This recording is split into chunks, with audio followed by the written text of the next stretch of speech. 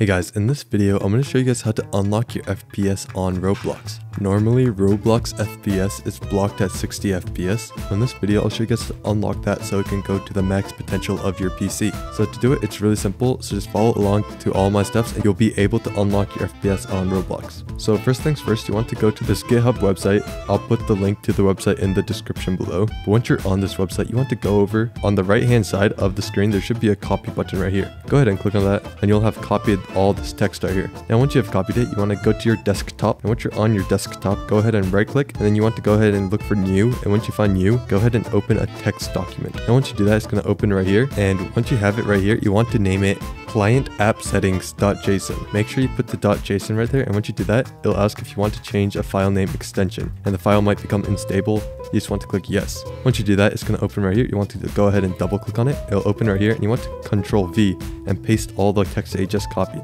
So in this text right here, the cap for the FPS is at the very top right here. You can change this to whatever you think the best fit for your PC is. So mine would be about 240, but it might be different for you. Once you go ahead and do that, you can go ahead and close out of it and click save. You are going to want to open Roblox's file location. So you want to look for Roblox Player, so go ahead and search for it in the search bar down here. And once you find it, you're going to want to go ahead and right click on it and then click open file location. Once you open the file location from here, you want to go ahead and find it again and then click the open file location. Now once you're here, you're going to want to go ahead and add a new file to the Roblox Player. So go ahead and right click anywhere on the page right here, and you want to go over down to new, and then you want to add a folder. Once you add a new folder, you're going to want to go ahead and add it as client settings. Once you do that, you can click off of it and it'll save right here. Now that you have that right here, you're going to want to go ahead and grab the client app settings.json and drag it into the client settings, just like that. So it might drop down right here. You want to drag it into the client settings, or the client app settings.json is now in the client settings. So you might run into a couple problems while you're doing this.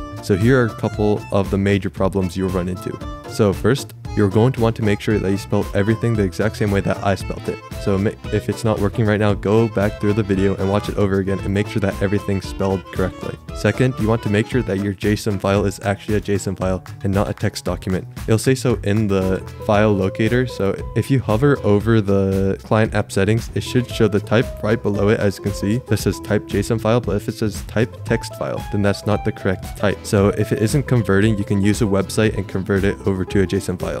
Just search up for a text to JSON file converter. And third, every time Roblox updates, you'll need to re-add the file. So I would suggest keeping a client app settings out here on your desktop or somewhere else that isn't in the actual Roblox app settings. And you're going to want to go ahead and just copy it, and then you want to paste it in here so that you have two of them, and then you can just copy this one whenever Roblox updates. That is exactly how you can unlock your FPS on Roblox. So I hope this video was helpful. If it was, I'd really appreciate a like and subscribe. Leave any questions you have in the comment section below. I'll do my best to answer them, and I'll see you guys next time.